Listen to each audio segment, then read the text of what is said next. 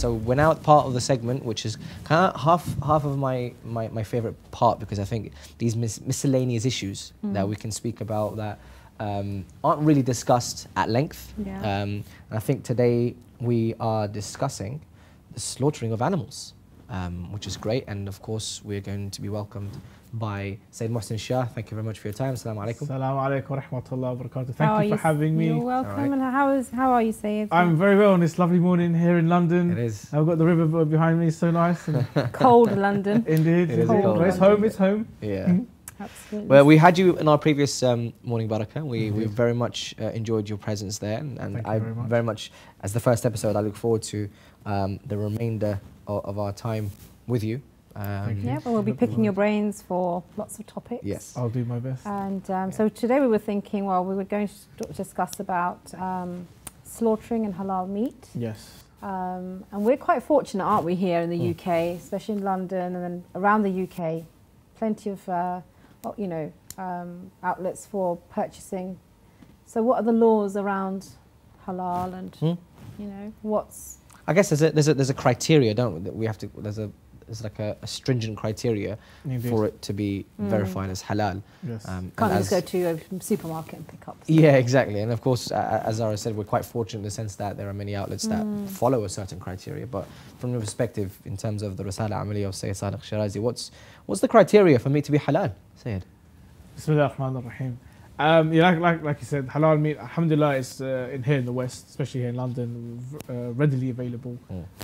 Different sort of cuisines from different backgrounds, all halal meat, and including very, very famous restaurant chains, if not a lot of chains. You mean non-Muslim chains, right? Exactly, non-Muslim chains, which we go to on a regular basis. But then also you'll be surprised that other chains, which people didn't think would have halal meat, do actually offer halal service. So it's really interesting how you can actually go to one of these Michelin star restaurants and actually book yourself halal meat. But now you say that, Yeah, go on. I was gonna if they're cooking a chicken, they say the chicken's halal, but say the beef isn't, the lamb isn't. Yeah. No. Is it okay to eat a place that is going to have? How do you know what their cooking practices are? That the cross contamination and things like that. With We need to be concerned with that. with seafood, you're okay, because there's nothing really najis with seafood, so you can just put it to the side. However, with carcass of dead animals, that is najis.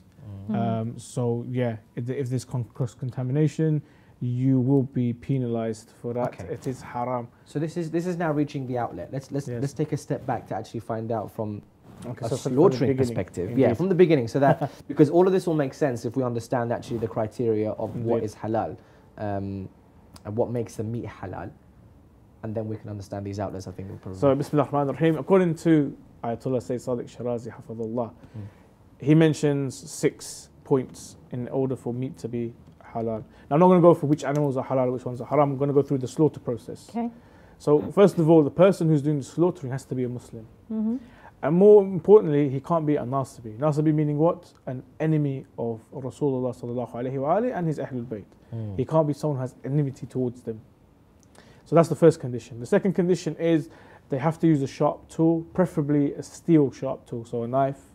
If not a knife, then they can use another sharp object, even like a stone or a rock that's sharp enough, they can use that. The third criteria is that the front part of the animal must be facing the Qibla. So front meaning like the face, the eyes, the chest, the legs should be facing towards the Qibla. The person who's doing the slaughtering must say Bismillah. You have to say Bismillah, Allahu Akbar. Even if you say it with the wrong intention. So let's say you are saying it because you're about to start a deed, not because you're actually slaughtering the animal. That renders it haram. It has to be with the intention of slaughtering the animal. So is there just on that note, is there a specific sentence that you say, for example, anwi, or like with salah, for example, anwi, asalli, salatil, whatever?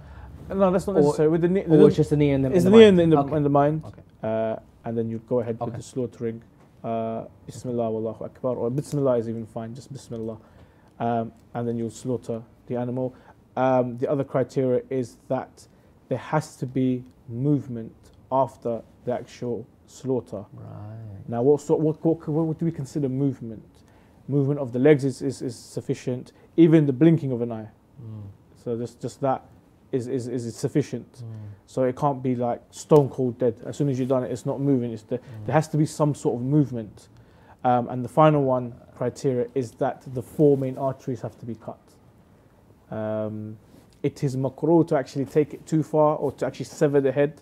Okay. So you have to be very, it's really, really technical. Yeah. It takes a lot of skill and practice. But so you've got the 4 main arteries. So it's like this. Muslim man, take the animal facing Qibla, Bismillah, near Bismillah, 4 main arteries and movement after. Okay. So that's how it is. So, Movement like you is said, it's halal. quite technical. Very.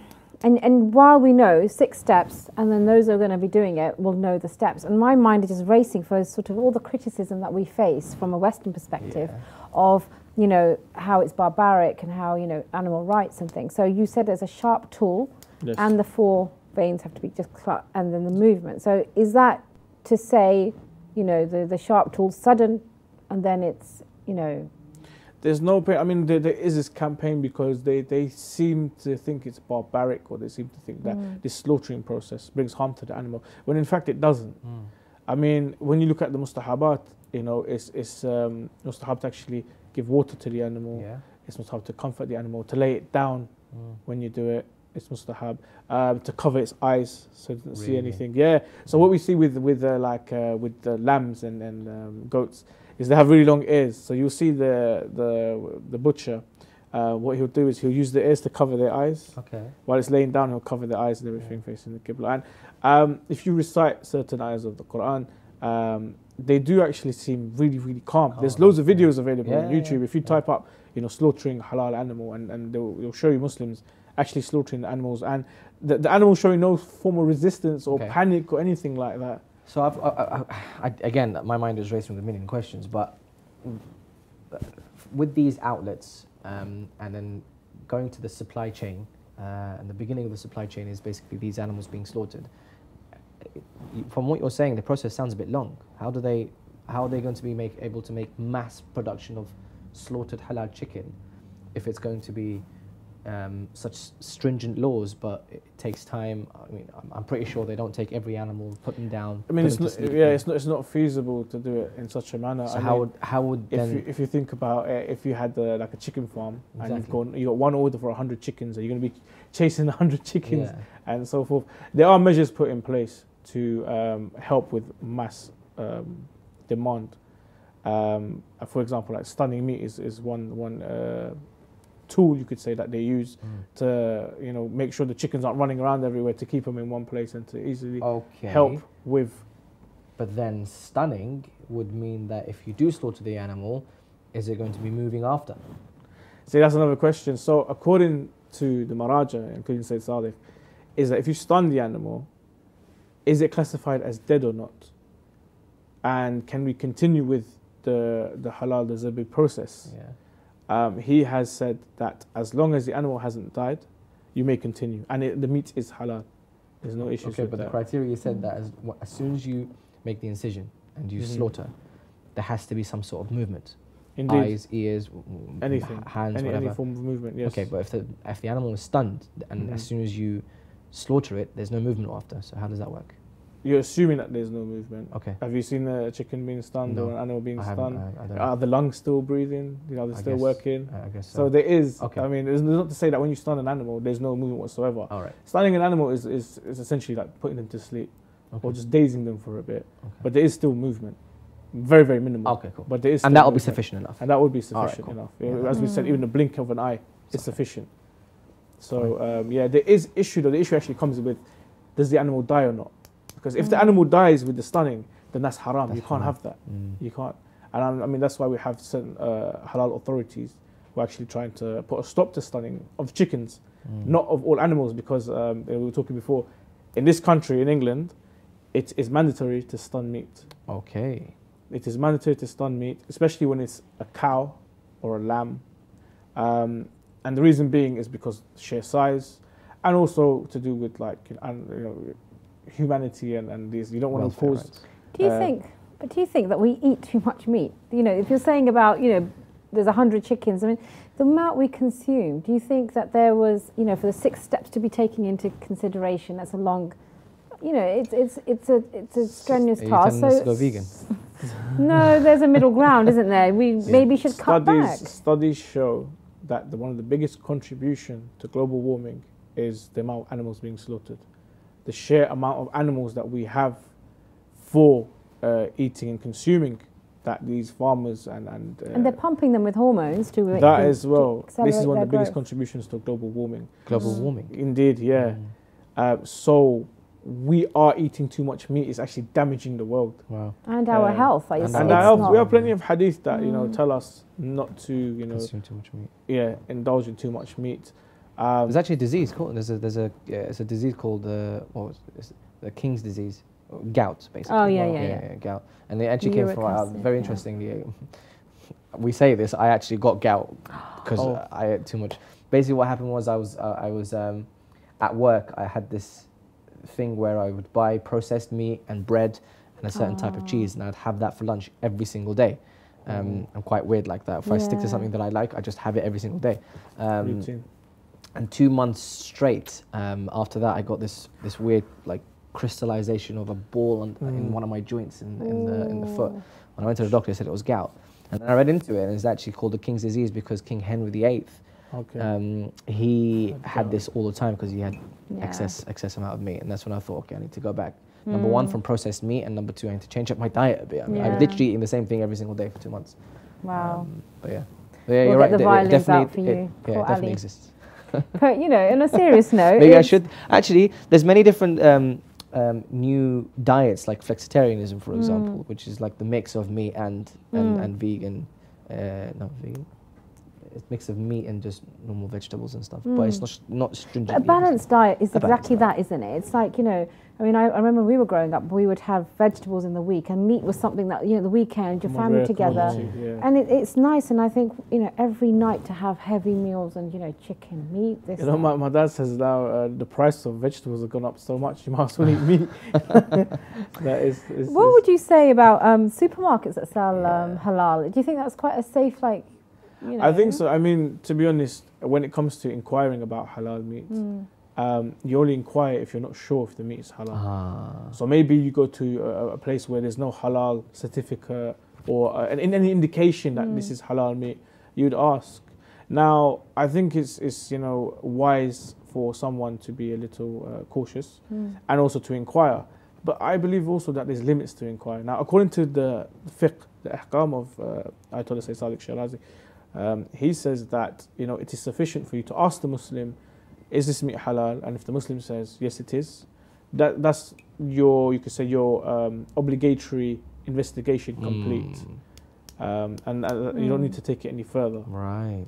You know, a lot of people do actually want to take it further. Yeah. You know, they'll speak to a Muslim.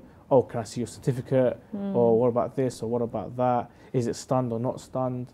I mean, The worker wouldn't know that, would he?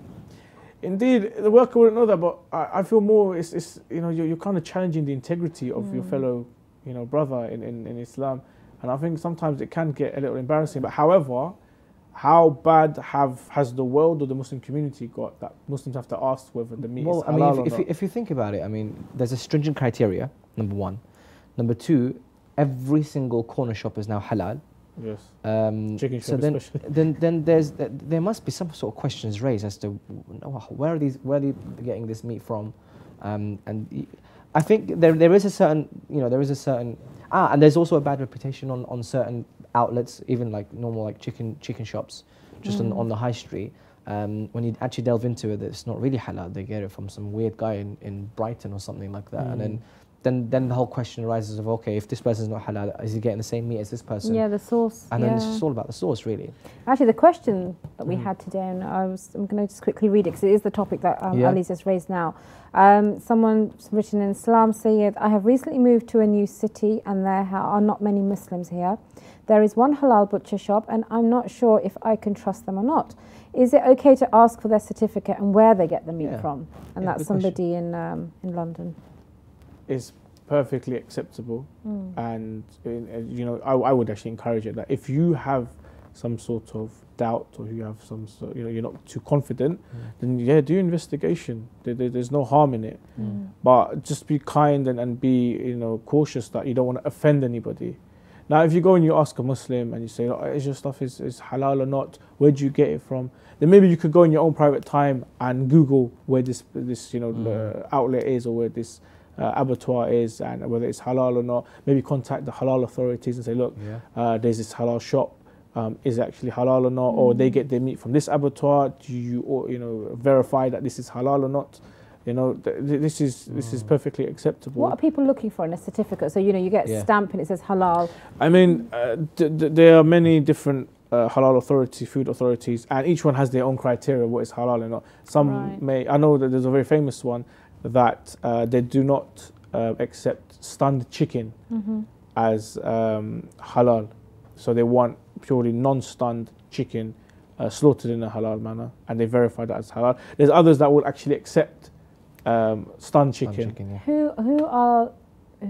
Which school of thought are they following? Are they sort of speaking for, knowing that Muslims constitute such different schools of thoughts, Shia, Sunni, etc., or are they looking at one particular? I think there wasn't an issue of stunned meat 50 years ago. Maybe the demand wasn't so high, and I think maybe once stunning was introduced into the actual technique of slaughtering animals, even in a halal manner, and when Muslims discovered this and that there could be some sort of issue in regards to stunning meat, I think that's when the investigation was taken, and through the study they discovered that there is a small chance. It's not saying that it's 100%. I think it's very, I think it's less than 10% that the animal could actually die from the stunning before it is put to the knife. I don't know how much time we've got left. Probably not much, but I do want to quickly cover the aspect of the spiritual impact on a person. Obviously, we're physical and spiritual. We go to a shop, we think it's halal, we're assured it's halal, we eat. And perhaps there's cross-contamination, perhaps the people that prepare it are not Muslim. How is that impacting us? Or we're unknowingly eating haram meat, thinking that it's halal? I mean, it's a really good question, because you've got Islamic law on one side and you've got spirituality on another. I mean, if you were not aware, and obviously you can't really go and investigate and have a look at the kitchen to see if people are wearing gloves or not, or they're using the same pots and pans or utensils. If there's cross-contamination, there's cross-contamination. But it's not wajib and mandatory upon you to go investigate that. What is obligatory upon you is just to inquire whether the meat is halal or not, and that is sufficient. Because Islam is a religion of ease and peace. It's not about going and questioning people's integrity and things like that. However, put that aside of what is mandatory on you and your ahkam. Let's look at the spiritual aspects. Yes, definitely there is an effect on your spirituality when you have and consume haram content. The effects can last up to like 40 days, they say. What kind of effects can we sort of... I mean, it impacts the soul really, and obviously it will cause things like you to become immoral. It could cause things like, I can't remember the word, we say munafiq in Arabic. I can't remember what you call it in English, but like hypocritical, that's it. Hypocritical, and other sorts of diseases of personality. Yes, depending on what you eat. And even like, God forbid anyone that touches alcohol. And we know that especially in certain countries and cuisines, they do add a bit of alcohol while they're cooking. That if you consume that, your prayers aren't accepted for 40 days.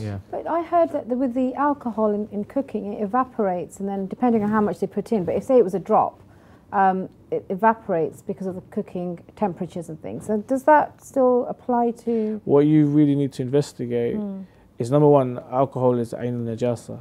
So whether it touches... I'm not justifying, I'm just, just... No, you're playing devil's advocate, that's fine. When you pour alcohol into food, alcohol is known as ainul najasa. It will contaminate the food around and make it najis. You'll have to refer to a scientific expert. I'd love to spend more time on this. I think that there's so many directions we can take, especially when it comes to halal, and needs more than the specific segment. But in terms of understanding the criteria, understanding the outlets, what we can do, and especially answering the question of, for example, going into a new city or actually going to any city and asking for a certain certificate is, I think, sufficient enough. And or if you want to do your own personal investigation, which is fine. So.